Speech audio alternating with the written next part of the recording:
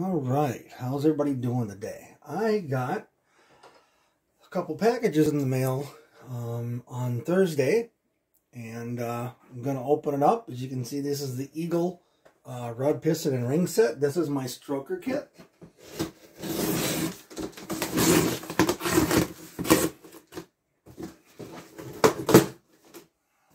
Get this thing open.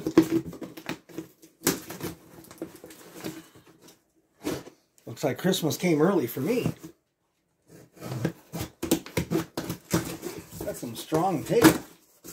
All right. Got that guy open. Let's see what all is in here.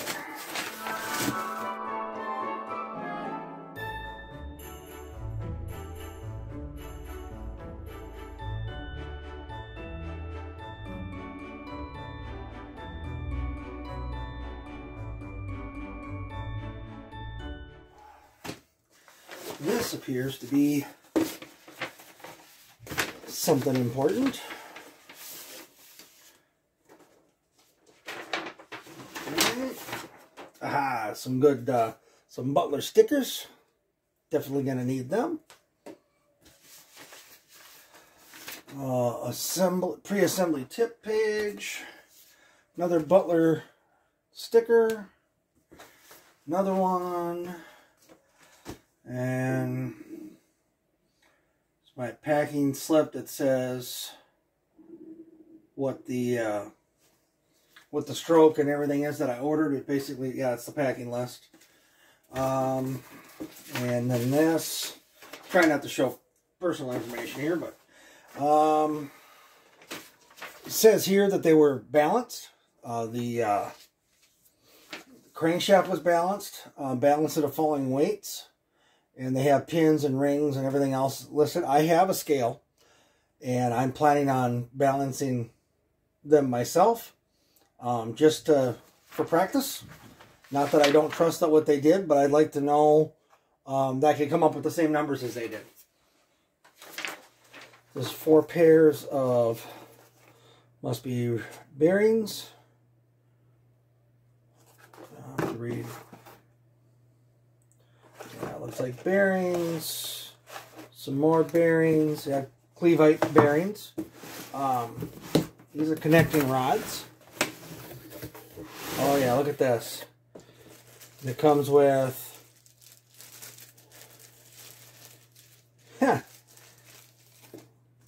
Eagle sent along some vinyl stickers also. Assembly lubricant. The stats on the rods. Okay, so the rods are no longer in the plastic bags. They're just laying in here, but not in the plastic bag. I suppose because they were balanced. But wouldn't you put them back in the bag? Is it just me, or does that seem like something a person would do? Suppose they do so many of these a day, they don't have time to do that. Just seems kind of odd they wouldn't put it back in the plastic bag. But anyway, they're all packaged real nice, spaced apart. They've got the ARP fasteners in them already, so you don't lose them. So they're there already. All right, let's take a look at this other one. Back over here. Slide it down, but very carefully. Here we go. Let's see what's in this box.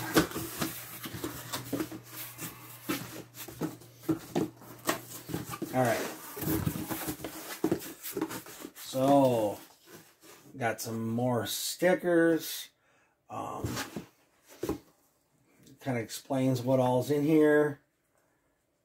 It's got the pistons, the rings, the wrist pins, they're all here. I imagine the assembly lube is in here also, although these are the lock rings for it. These are the pins.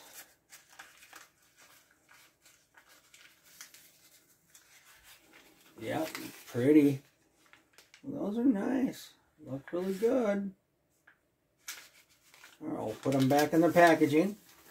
Won't take them out till I actually need them. This one should be the rings then. Yep. Bunch of rings in here. And then, of course, last but not least, the actual pistons.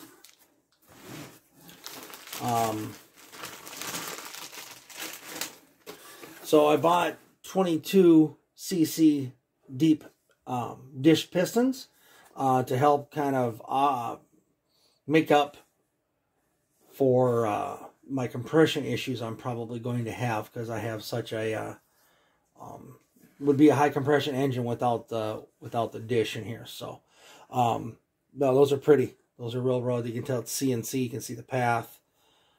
Those are real nice. So can't wait to assemble this. It's gonna be fun.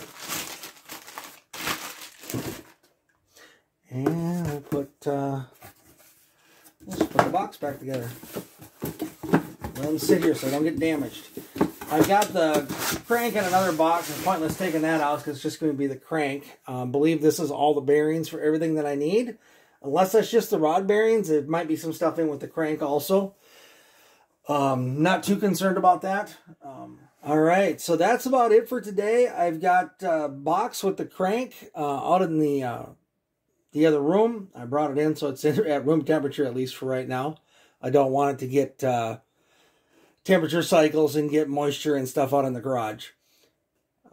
As I get more parts in, I'll keep you guys up to date as to what we're doing. I should hopefully, now that I have the pistons, I'm going to get a hold of the machine shop and see where they're at. Then I can get these up to them to make sure that they bore everything out to the correct size. Go over some of the numbers of seeing what they found with my block. Make sure everything was as good as I hoped it was going to be. And we'll go from there. Again, please like and subscribe to the channel. And we'll see you in the next video. Thank you very much.